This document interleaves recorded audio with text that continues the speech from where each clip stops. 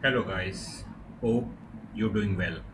And as always, if you are new to my channel, I would humbly request you to subscribe to my channel. Thank you.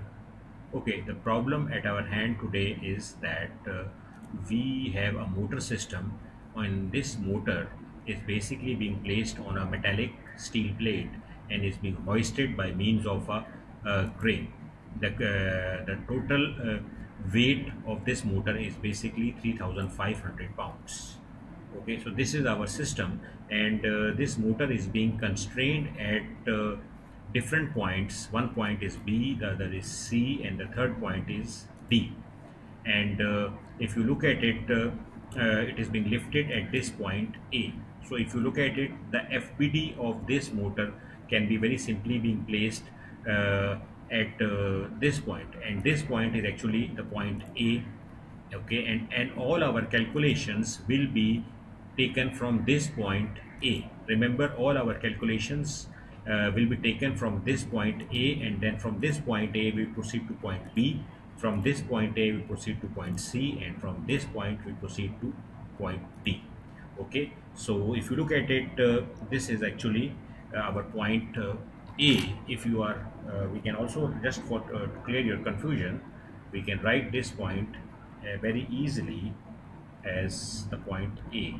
This is our point A.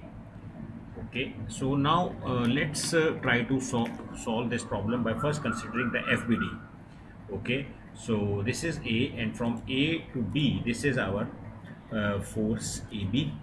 Okay, then the other force from point A is this force AC, which is nothing but here to here, and the force at the back, this is force AD, which is starting from this point to this point.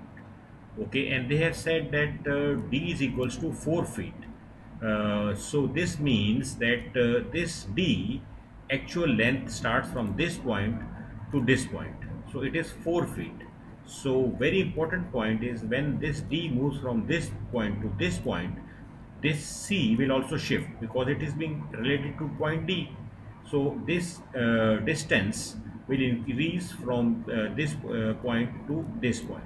So we can technically say that our C point will be on this over here, just at the point where Y is lying, Y axis is lying. Okay, so because they have constrained this D as 4 feet. Very important point.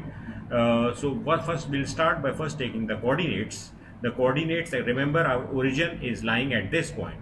So this point, the coordinates will be 0, 0, 0. The second point will be B, and B coordinates are 4, -3, -10. How? If you look at it, if I go over here and I move along the x-axis from here to here, it is 4 feet, and then from this point I move towards point B in the negative y-axis, it is going to be -3, and from the origin, this is positive z, we go in the downward direction, which is nothing but 10 units, but since in negative y it is -10. The C coordinate is very unique. C coordinate, since the point C is shifted from this point to this, so it is basically lying at a position x equal to z. See, this is the new C, so that is why C is 0.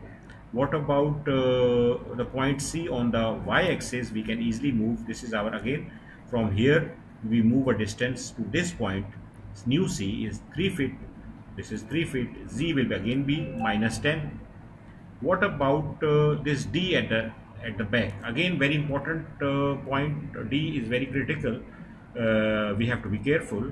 So if we move from this point at the back of the x-axis, negative x-axis, this is 4 feet. So this is 4 feet, but it's at the back of a positive x, so it's negative x, so it's -4. Now what about the y?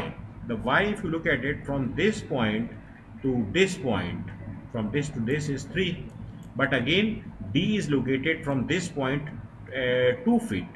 Okay, so in order to calculate this D, we have to subtract 3 feet. From 3 feet you have to subtract 2 feet, so we'll end up with 1 feet. So that is the relation, is 1 feet along the y-axis. Z will same again -10.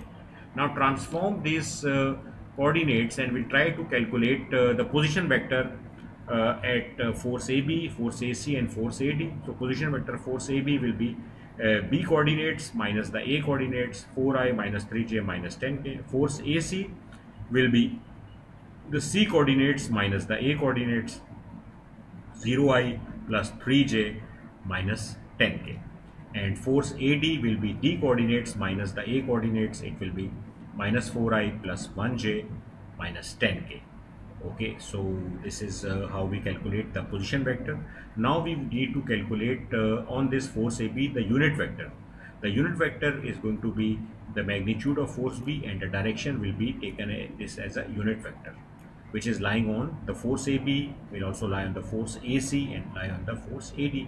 So the magnitude vector FAB will be magnitude FAB and the direction. So direction will be 4i minus 3j minus 10k, and the vector will be divided by under square root of 4 the whole square, 3 the whole square, and 10 the whole square. You will end up with the resultant direction vector will be 11.18. Okay, so you simplify this equation, you will get up with force AB equals to magnitude FAB into 0.3578i minus 0.268j and minus 0.894k. Then we calculate force AC. The force AC position vector is this, and you divide it by the squared of these values, the square root of these values, which will be 0 whole square plus 3 square and plus 10 square. So it will be taking the square root of these values, will end up with 10.44. So we will write it as 4AC magnitude and simplify this ratio. We will get 0i plus 0.287j minus 0.957k. Then we calculate force AD. This is our position vector, and then we take the square root of the squared of these values, which is nothing but 10.81, and we simplify this ratio. We get force AD magnitude into minus 0.37i plus 0.0925j minus 0.93k. Now we have another force, which is this one, and this is 3500k. Now we know the condition of equilibrium. This system must be in equilibrium. So the condition of equilibrium is summation of all forces equal to 0. So we can write this as equation form as FAB, FAC, FAD, and F must all be equal to 0, because summation of forces must be equal to 0. Now we will collect the I, the J, and K components from equation 1, from equation 2, from equation 3 and 4. So we do it. The first value is going to be force AB into 0.3578i. The second value will be force AC into 0. The third value will be force AD into 0.37i, but with a negative sign. Now if we calculate all the J's, the J's value is minus 0.268j. The other value is plus 0.278 for AC, and the third value is force AD minus 0.37, and this is force AC, and this is force AD, which is basically 0.0925j, which is this one. And now to collect the K values, minus 0.894, which is the K value over here. Then the second value for force AC is minus 0.957k, which is this one.